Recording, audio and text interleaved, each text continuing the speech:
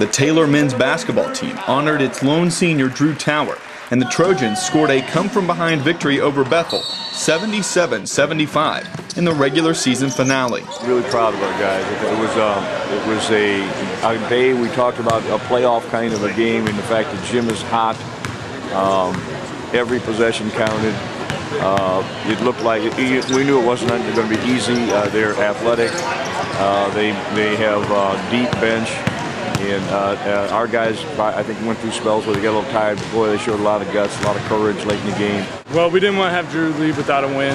We were playing for him tonight, being senior night and everything that he's done for our team and our program. And we really wanted to send him out in the right way. And then it was a must-win to get into a tournament, which was a big deal.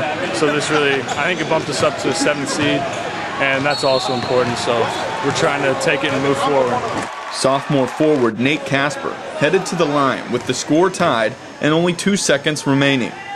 Kasper smoothly stroked both free throws, and Bethel's desperation three clanked off the iron as the Trojans claimed the victory. In high school, I actually had a situation that was the exact same. I was playing another high school team. I ended up missing both of them. We lost in overtime, so I just did not want to do that ever again. So there's been a time before where it's happened, so it wasn't as nerve-wracking. It wasn't the first time, but I think probably the second free throw was the one that was a little bit more. Nate is another guy who, started the year with his leg in a brace for 10 weeks and really didn't have a chance to do a lot of conditioning and get ready for this season. He's done a great job to come along. Kasper finished with 17 points, including a 7-for-8 performance from the line. Casey Coons led the Trojans with 25 points, as the sophomore made 6 3-pointers. Got a couple of good looks, and my teammates did a great job of setting screens to get me open. And for the first time in a long time, it feels like I was finally able to hit some of the good looks I got. I mean, he played like he can play. He kind of let the game come to him, and he's got a bundle of energy. He plays hard.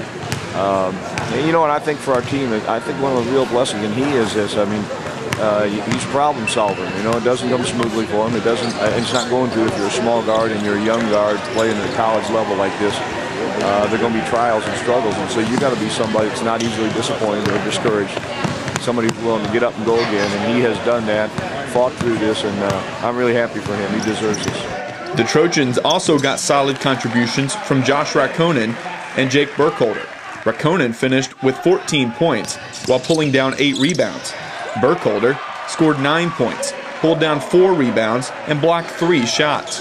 I'll tell you can pick Jake Burkholder's play in the first half, the defensive stuff he did. Josh Rakonen probably epitomized the effort, the intelligence of the game by pressuring the ball on that last pass at the end of the game, not being beaten on the end line and making that guy loft that ball up, and 2 seconds ago to run off at that point. They didn't have a good place to throw the ball.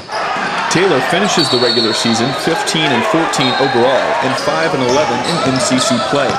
The Trojans will be the 7th seed in the MCC tournament and travel to 2nd-seeded Grace on Wednesday for the first round. Tip-off is set for 7 p.m.